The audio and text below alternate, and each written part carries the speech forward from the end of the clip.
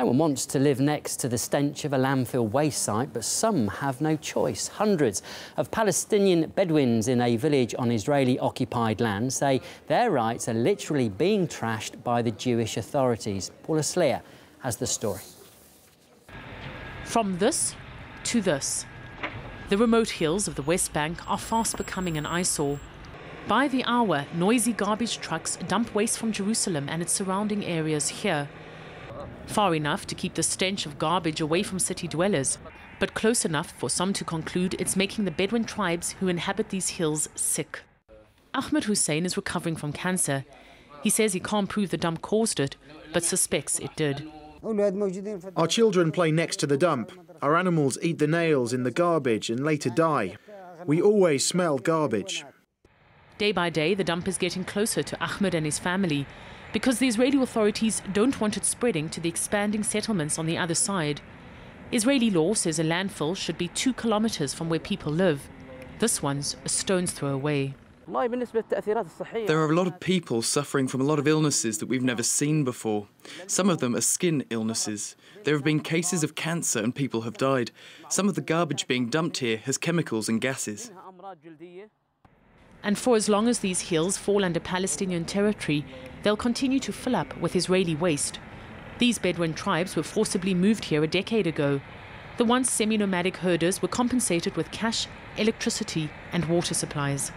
This is a mountain of waste that's been building for 17 years. It's convenient for the Israelis to dump their garbage here because it's not too far from Jerusalem, and this is, after all, contested, occupied land. The Israeli Health Ministry has found that the dump is producing methane gas, amongst others, with long-term health risks. For the last few years, Dr. Hassan has been researching the health effects on Bedouins living near the rotting waste.